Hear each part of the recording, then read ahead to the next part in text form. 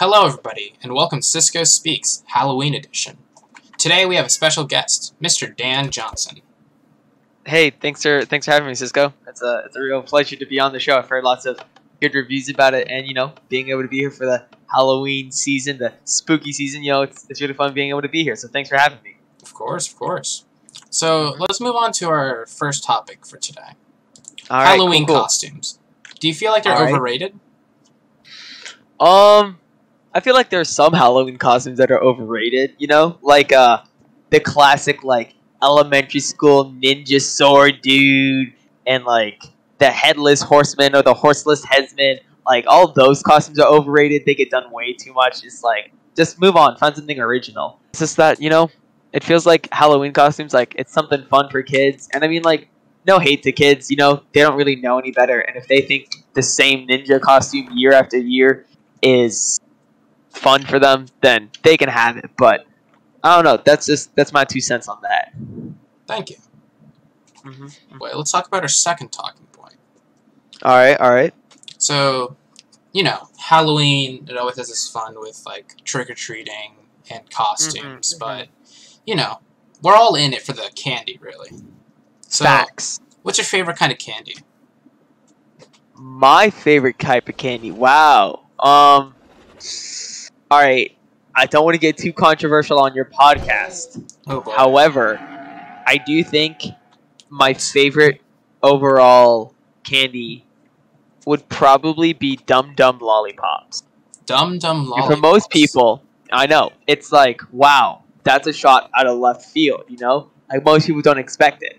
But then, when you really stop to think about it, one, you can eat them really fast if you need to. So if you need to go on a candy grind, you can do that. Or if you want to savor them, you can just lick on them, like it's a lollipop, and you can have them for a while. Right. They have tons of different flavors. The blueberry ones, amazing. The pink bubblegum, that's fantastic.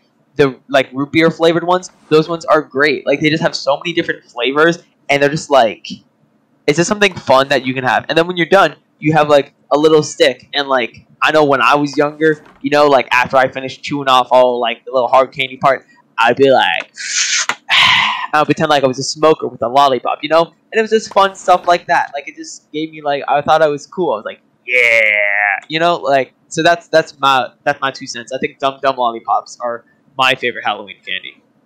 Interesting. Now, Halloween and having children go out to go get candy. Do you think there's any dangers of having any malicious items inside the candy? Oh, well, yeah, there's definitely a danger in it. That whole thing, I think it was last year or maybe 2 years ago, with razor blades and Snicker bars and stuff like that. And that's just come on, y'all, what the heck? Really, just calm down. You don't need to do that. Just let kids have fun and do this. It's just something that's it's honestly, it's disgusting. Why do people find enjoyment in shoving a razor blade that could seriously harm a child inside candy? You put your faith in these people doing this, and they just it's so stupid. So before we go into our third talking point, let's cut for commercial here, and let's talk about the kids over at Research Art. Oh yeah, the kids in the Research Art. Yeah, the kids in Research Art are currently working on a ROM hack for their game, which I is know. based I off heard of about it. Fire Emblem. Yeah, that's a pretty cool franchise. They have a whole team devoted to writing, storytelling, the actual scripting, code wise. And then they they're even have making their own original soundtrack. Yeah, they have their own custom characters. New characters, so they have people doing art for it. This is a serious thing that they're doing. That's wow. We've been talking about trick-or-treating, but this year is quite special. Yes. This year is quite special because, we're in the middle of a global pandemic. I know, Cody. We have to sit 6 feet apart at this table. That is true. We can't be right next to each other. Do you think people should go trick-or-treating at this point in the pandemic? I think that there are a couple ways you could look at the situation. I know that if you live in a small community, if it's a small town, and everyone quarantines beforehand, and everything's pre-wrapped and stuff like that. So like, yeah, If it's for little kids, follows proper precautions. I think it might be okay. Right.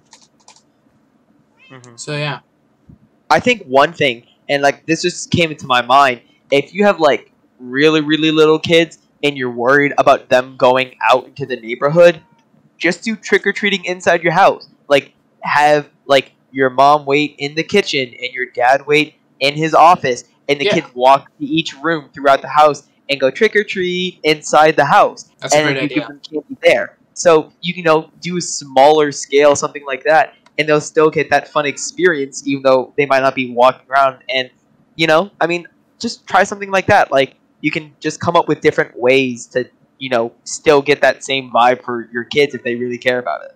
Right. No, it's a good idea. Do you want to reflect on some fun Halloween stories you've had in the past?